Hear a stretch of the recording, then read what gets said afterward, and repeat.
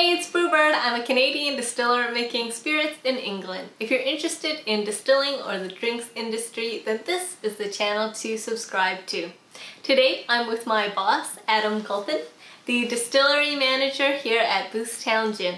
What are we doing in today's video, Adam? So today we'll be making our Boothstown Strawberry Gin, and we're using our copper still called Tessie, and we'll be using the single pot distillation method. So let's go. Oh god. Oh my god, what did you do, Adam? sorry, that was my first time trying that. I think I better try that again quick.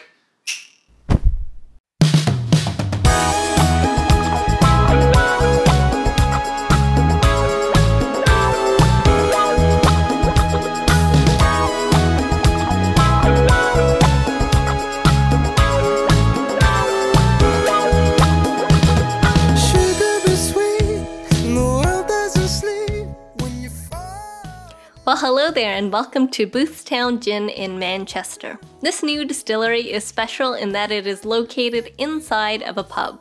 In this video, we're making the Boothstown Strawberry Gin, and you might notice that the still here looks a lot like the one I used in the distillery in Wales. That's because both stills were produced by the same company, the craft distilling business. Anywho, in this video, we'll be making Boothstown Gin's Strawberry Gin. Here, Adam, the distillery manager, is upstairs in the distillery room, weighing out the ingredients for the strawberry gin. We have cloves, angelica root, cardamom seeds, licorice root, crushed cassia bark, lemon peel, orange peel, coriander seeds, juniper berries, and strawberry tea bags. We'll also put in some strawberry essence and a natural red food coloring afterwards. We're only making a 25-liter batch today, so the amount of botanicals we're using is very little. After we've put that in our muslin bag, we'll take our spirit and botanicals downstairs to Tessie, the still. Adam told me that they charged their still with 37.5% ABV vodka, which they buy in by the bottle. But anywho, after we've charged the still with 25 liters of vodka and put in our botanical bags, Adam will put the glass piece over top and tighten the ring around it with his hands.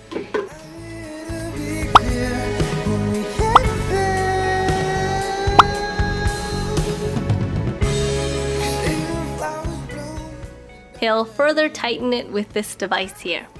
After that's done, he'll go around to the back of the bar and flick the switch on to turn on the still. Now it's all on, and we'll just wait for it to heat up. While we're waiting, I want to discuss this moonshine still called Tessie a little bit more. You'll notice that it has a thumper or doubler here. So the doubler or thumper doesn't have a heating element in it. Some people call it a parasitic boiler, in that, like a parasite, it feeds off the main boiler here. When we turn the still on, the heat causes the liquid to boil. The vapors rise up, and then they have to go through this onion here, and the change in pressure will cause the heavier vapors to drop back down. The rest of the vapors will rise up and go through all this piping before making it into the thumper. That's a long way to travel, and so when we just turn on the still first thing in the morning, all this pipework is still cold. So the vapors, when making contact with this cold pipework, will cool down and condense back into a liquid. So the thumper will fill with the condensed liquid and gradually heat up until eventually it's hot enough that you essentially have another mini distillation occurring in the thumper keg. The liquid in the thumper keg will boil and the vapor will travel up through these pipes, go through the condenser, which has cooling water running through it. After 30 minutes, the spirit starts coming out here, and we'll collect it in this bucket.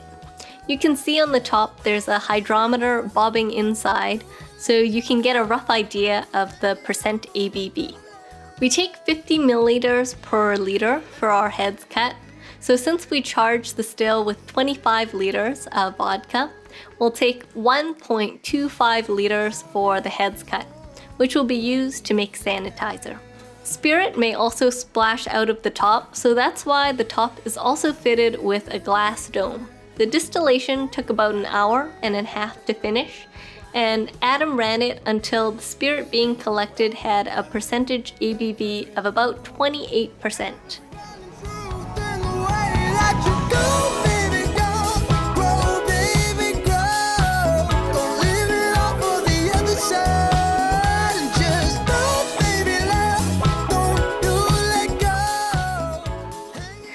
Then at that time he turned everything off.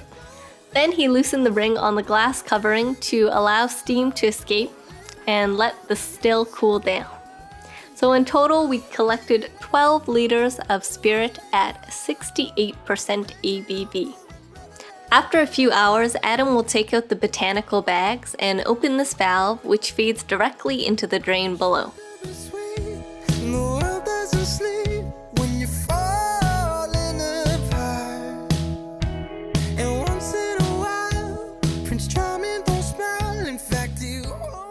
Then he'll also open the valve underneath the thumper keg, and you can see the liquid coming out here, about half a liter.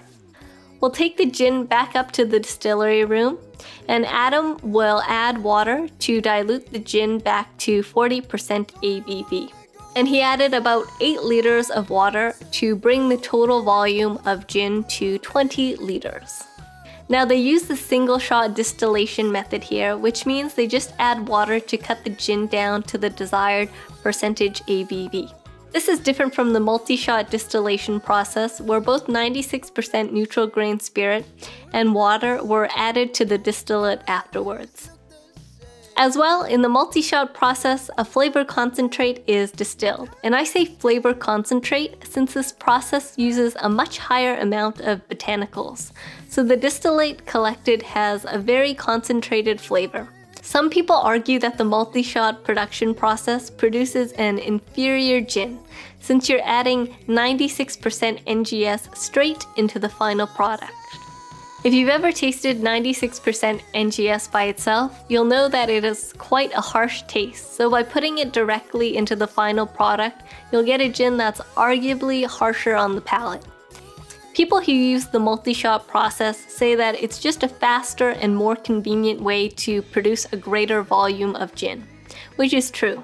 If you distill a concentrate, you're saving time, power, and energy versus if you were to distill using the single shot method. I made another video about the multi-shot distillation process using this same type of still, so I've linked that video above and put it in the description below if you're interested. Back to our strawberry gin now. Adam will now add a few drops of this natural red food coloring to give it a pink tint, and also a few drops of some natural strawberry flavor essence.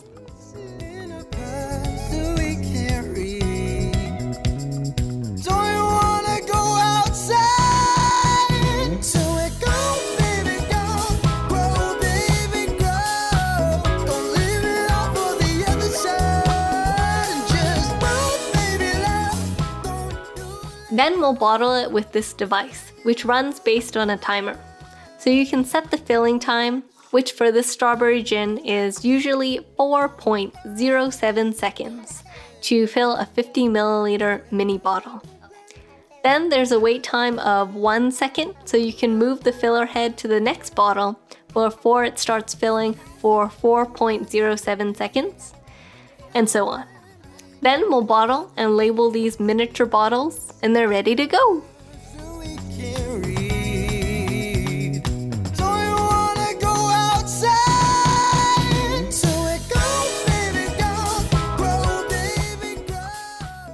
Okay everyone, that was our video of the Boothstown Strawberry Gin. I hope you enjoyed it and stay tuned for the next one.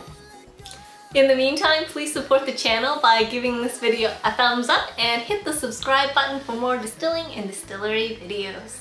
This is Brewbird. And I'm Adam. Sending good vibes your way. We'll see you next time.